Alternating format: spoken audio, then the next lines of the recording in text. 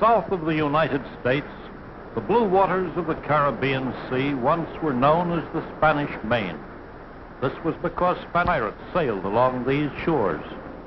Today, fast white steamships travel across the Caribbean with cargoes more valuable than pirates' gold. And officers in trim white uniforms pick up their golden cargoes from a place we call Banana Land. This land, as you see on the map, extends from Mexico on the north, includes Guatemala and Honduras, Costa Rica and Panama, Colombia on the northern coast of South America, and the islands of Cuba, Jamaica, and the Dominican Republic. Some of the capital cities of Banana Land are as large as Jacksonville, Florida, or Fort Worth, Texas. This is Guatemala City as seen from the air. The streets and public squares are well laid out and beautifully planned. Some of the cities of Banana Land are cities of strange contrasts because they have been destroyed by earthquakes and since rebuilt. Side by side, you will find the old and the new. Many of the buildings are of stucco. The streets, however, are still quaint and typically Spanish-American. It is not unusual to see women with baskets on their heads out doing the family marketing. Many North American firms do business here. In modern stores, you can buy things imported from the United States. People who live in the city dress very much like the people in our own southern states. There are many churches and people go to church regularly. They speak Spanish, of course, as most of them are of Spanish descent. If you wanted to greet them, you would say Buenos dias, which means in Spanish, good day. The people are very polite.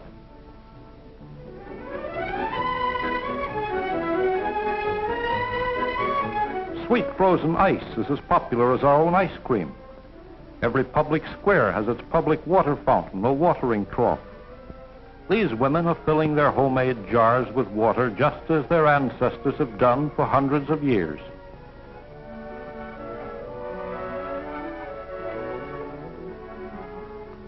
In all Middle American cities, the market is a very busy place. Here you see all kinds of strange sights. Most of the farmers who live around the city are Indians. Each morning they come into the city bringing hand-woven blankets, handmade pots and leather goods, fruits and vegetables from their small farms. Do you like ripe melons? Ripe red tomatoes? Bright-colored peppers? Or perhaps potatoes? So you see, the foods they eat are not unlike those in our own country. But now we've left the city for a trip into the highlands. There in the distance is one of the many volcanoes to be found in this part of the world.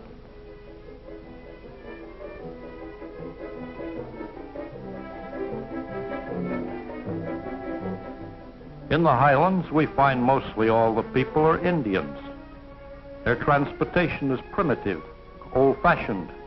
They believe in doing things as their fathers did them, and their fathers were here long before the Spaniards came 400 years ago. Some of the Indians cannot even speak the language of a neighboring tribe, but when they get to market, they will have no trouble selling their wares. Just as soon as this old man hurries by, we'll take you into the next town.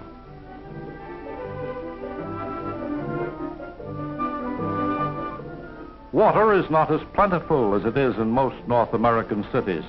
A pool in a public square serves as a community laundry. Children here do a lot more of the family work than most of our parents ask us to do.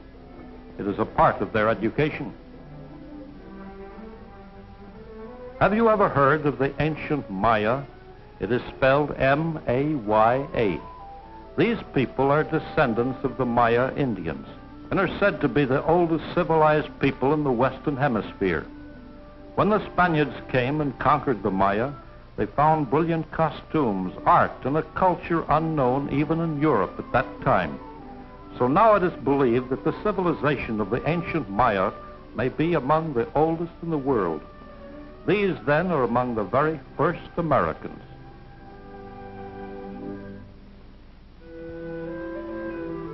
Today, Indians grow maize or corn just as we have learned to do. That is their principal food crop.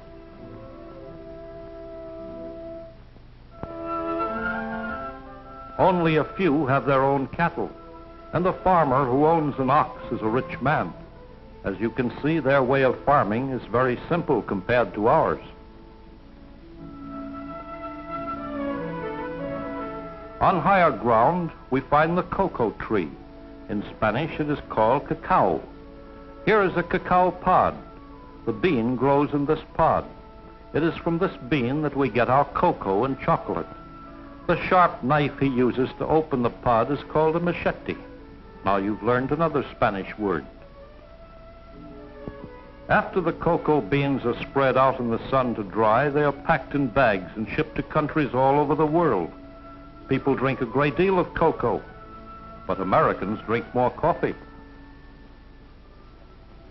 Here are coffee beans being stripped from a bush. Did you know that they look like little red berries? Well, that's the way coffee grows. You might almost think they were cherries or cranberries. Although we call them coffee beans, they really are seeds that grow inside their red fruit.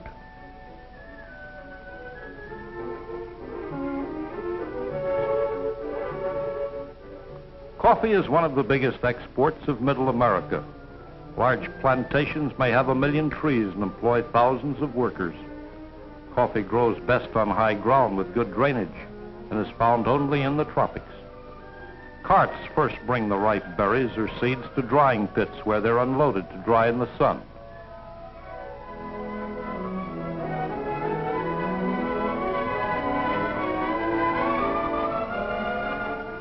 Here is a typical drying plant where coffee beans are spread out in the sun.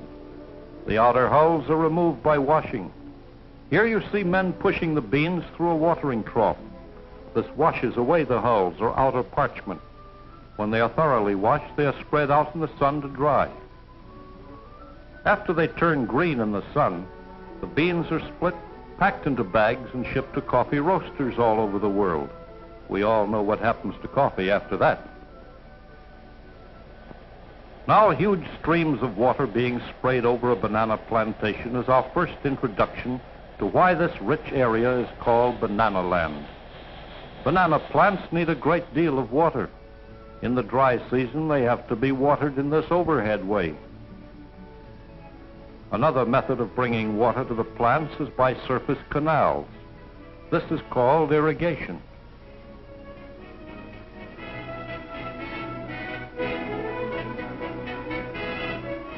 Here is a large banana plantation. And now, before we go any further, let's take a look and see where bananas first came from. Bananas originally came from the moist tropical region of southern Asia. Alexander the Great found them here. In time, banana roots were taken from their original home to the east coast of Africa. From here, the banana was carried westward across Africa by the Arabs. Portuguese explorers before the time of Columbus found them growing here and took them to the Canary Islands off the North African coast. Around the year 1516, Father Tomas de Belanga brought them to the islands of the West Indies and later to the mainland of what we call Middle America.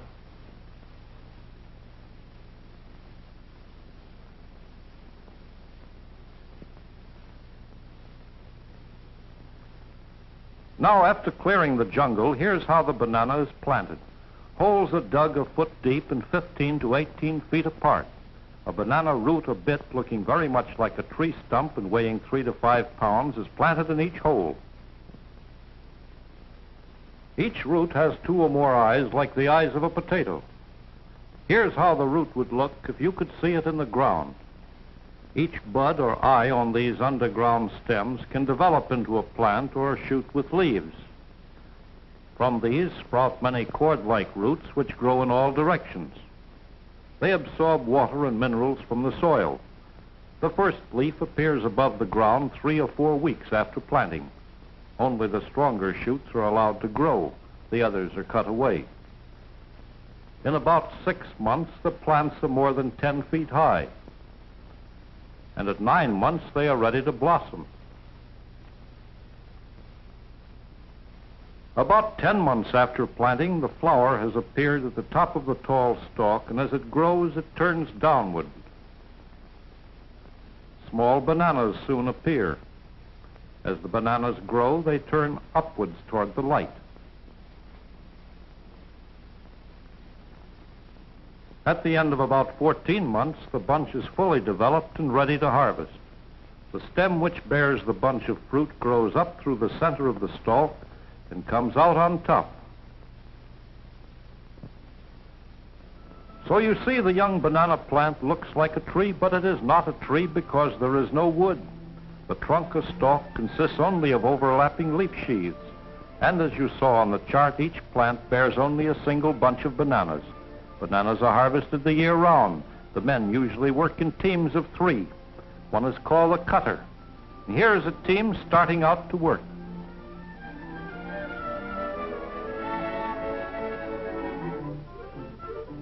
The cutter uses a sharp-edged tool on the end of a pole to nick the plant a few feet below the bunch. See how he does it? As the plant bends, the bunch comes down on the shoulder of another man who is called a backer. Each bunch weighs from 50 to 75 pounds. When a man has to carry this load on his back, it is easy to understand why he is called a backer. The fruit must be cut at just the right stage of growth, when the bananas are not too fat and not too thin. Each plant is cut down when its bunch has been harvested. The bunch is made up of clusters called hands. Each hand has from 12 to 20 bananas, and each bunch has from 6 to 14 hands. Now, how many bananas are in the bunch? The bunches are laid carefully on padding to keep them from being bruised. Rough handling at this point leaves bruise marks on the tender fruit. The whole operation, right from the first cutting, is planned and timed. For from the moment the truck arrives to start the bananas on their way to you, everything runs on schedule. Even as the bananas are loaded for the first stage of their journey, a ship of the Great White Fleet is on its way, scheduled to make port at the same time the bananas arrive from the plantation. Notice how padding is placed over the bunches at all times to protect them from the sun, to keep them from being scarred by rough handling.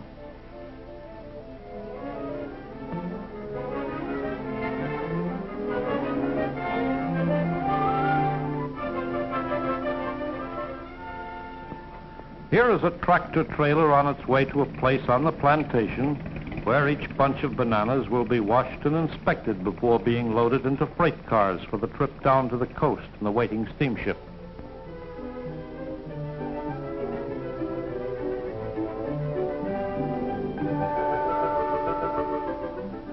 See how each bunch is dipped several times. Great care is taken to see that the bunches are clean before they leave the plantation.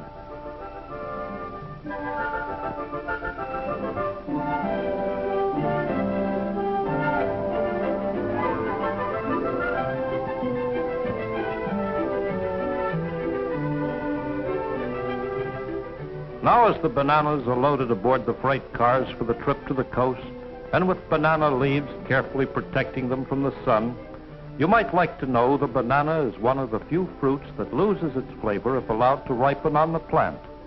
The banana must be cut green and ripened artificially.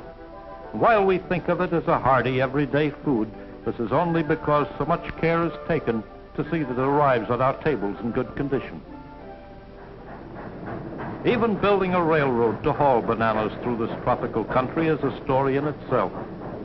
One of the first banana railways took 25 years to build only 100 miles of track.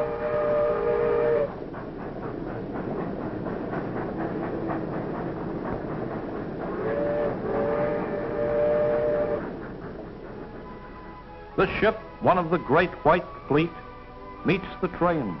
Then begins the race against time to get the bananas into the air-conditioned hold of the ship.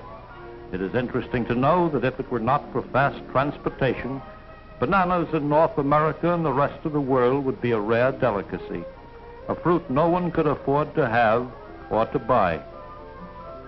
As workers carry the bunches to the conveyor belt, a man hacks off the end of each bunch with the same kind of knife we saw used on the plantation. Remember, it's called a machete.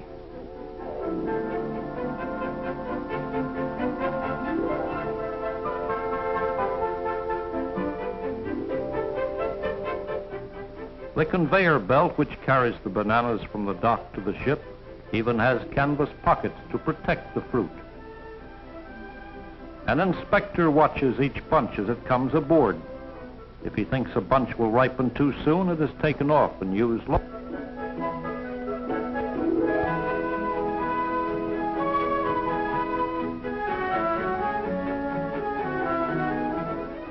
Now the ship is about ready to leave.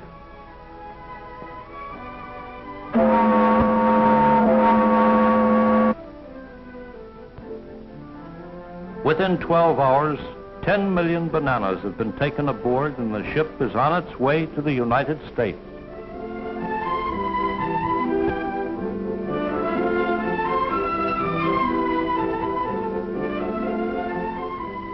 From New York, New Orleans, San Francisco, and other ports in the United States, bananas are shipped by rail across country in special cars that are kept cool in summer, warm in winter.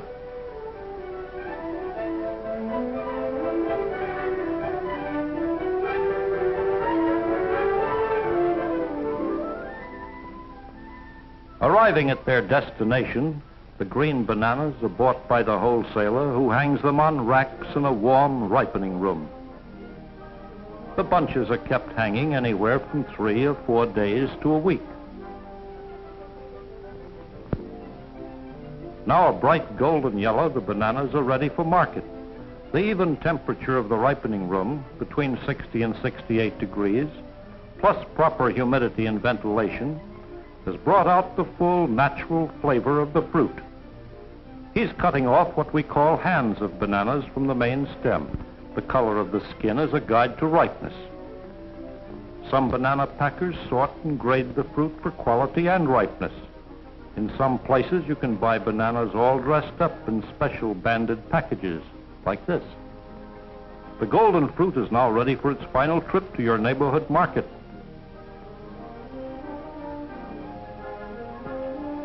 Carefully boxed to keep them from bruising, bananas are bought by the pound and sold by the pound.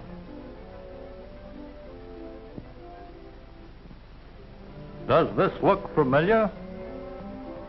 Ah, they've caught her eye.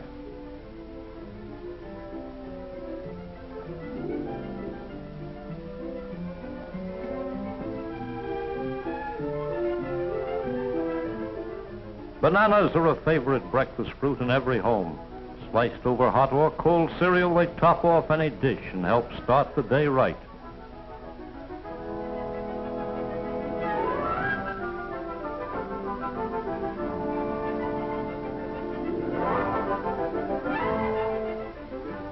School cafeterias that cooperate with state and federal agencies in providing balanced lunches for children report bananas are among the most popular and best-liked fruits that are served.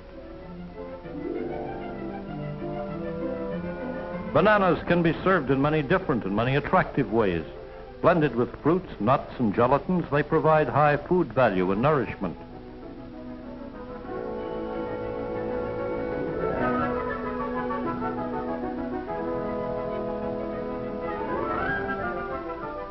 Many of us enjoy a mid-afternoon snack when it's a healthful banana milkshake.